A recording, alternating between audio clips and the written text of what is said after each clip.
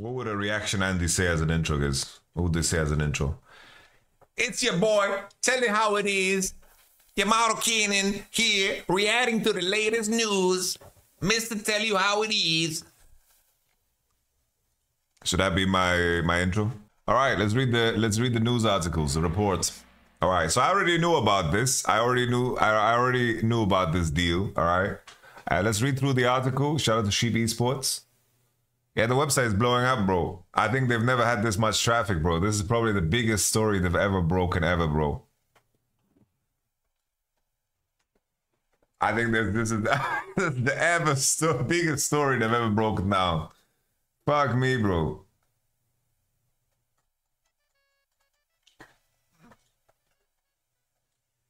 Yeah, thank you very much for the prime, bro. Please never do that intro again. Oh, can we load? Can we load? Browse? Oh, how about we go this direction? We go the back door. Also, did someone post the fucking article, bro? Does anyone have the copy pasta? Does anyone have?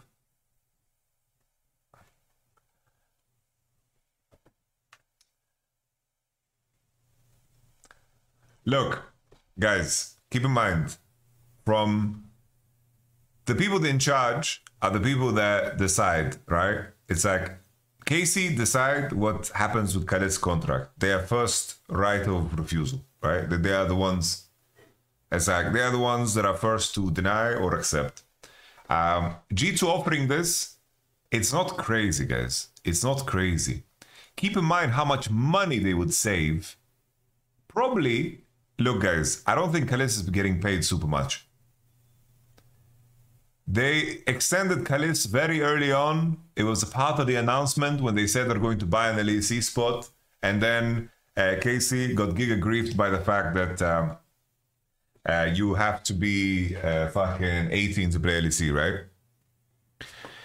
Keep in mind here, they are already offering Mickey and Yike for free.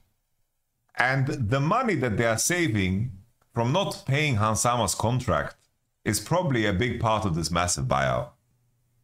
And let's be honest, Caliste is for sure a big part of the future of the LEC. It's a big part of the future of the LEC. And that's it, you know?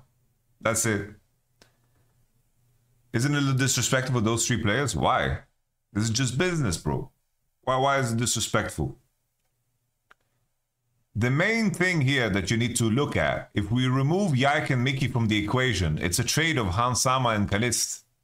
And then trying to look at it and make it look better. Because keep in mind, guys, keep in mind, probably if Casey really wanted to, and Yike and Mickey were interested, they can get them without anything. The way this is phrased and the way G2 offered it, I think they did it in a way and during a time where this wasn't official, the Yike and Mickey news that they're going to bench them. And I think that KC, it's a bad move, I think, to get rid of Caliste. This is your future. And why would you be the team that pays the most experienced players from last 2 years into your roster? Like, that's not KC DNA right now, bro.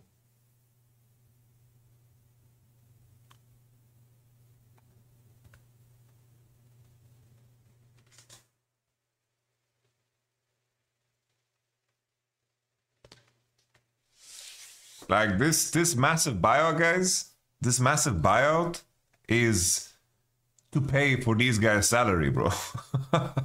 it's really not that enticing of an offer. That's it. That's my take. I understand why KC didn't do this, because now they are in a position where maybe they can sign Yike and Mickey to cheaper contracts. Maybe, right? They are free to go. And then I think that if you're coming into next year, I would rather have Caliste and Hansama. Not because I think that Caliste is better currently, but because Caliste, he's signed till 2026. This is going to be the face of your club. This is the face of your club, man. And Caliste knows, and everybody knows. Caliste didn't want to leave Casey anyway. I know that in the article it says so. I think obviously for that conversation, look, he didn't have a choice. For the story, maybe it's true that he didn't want to leave. But for the story, also, if you're denying this offer, the best thing to put out there for everybody involved, Caliste and the team, is that he should say that he wants to stay. How fucking cool of a story is that for the KC fans? Regardless of if it's true or not. Probably it's true.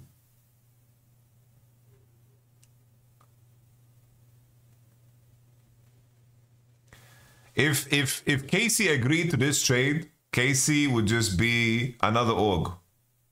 They wouldn't be KC, bro.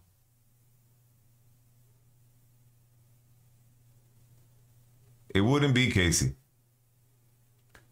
So obviously the way you get the coolest amount of this is, for sure, KC are the ones that leaked the story, bro.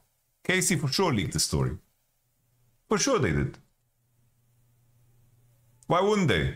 How good does this look for Casey? They wanted our Caliste. Caliste said no. We said no. Bro, how fucking good does that look, bro? Casey fans are gonna eat this up, bro, because it's a cool fucking story, bro. And now Caliste, if he ever beats G2, he's gonna say, fuck you guys, you tried to get me? That's what happens, bro.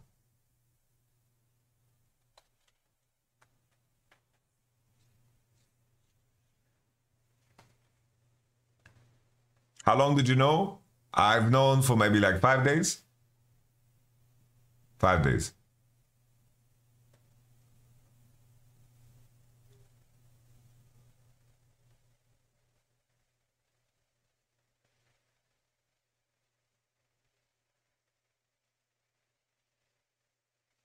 Nah, probably at the end of this year, guys, they're gonna try to re-sign Caliste for a bigger contract.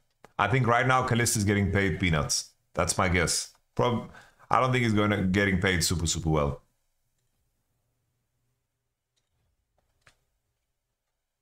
Let's try to open this again. Oh, the side has just exploded.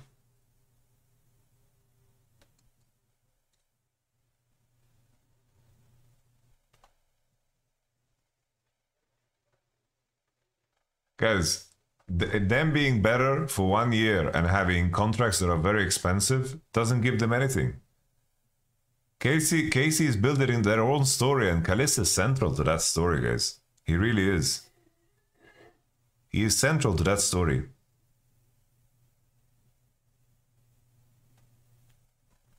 I don't think Casey should get rid of that ever.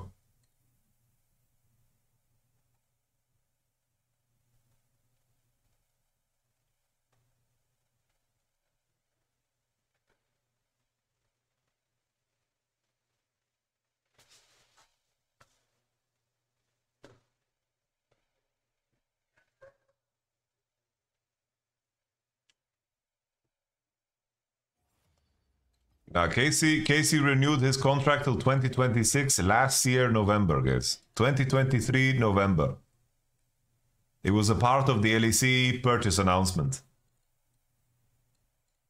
Right before the stream started, that's when the GM of Kcorp also reached out to me and said it's happening.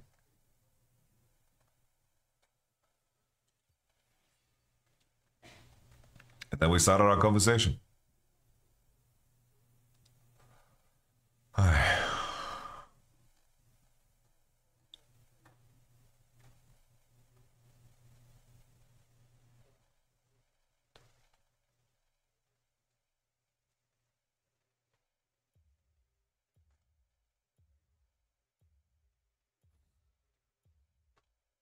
The fuck is this take, bro?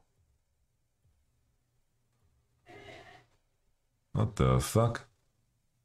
That was the dumbest shit I've ever read.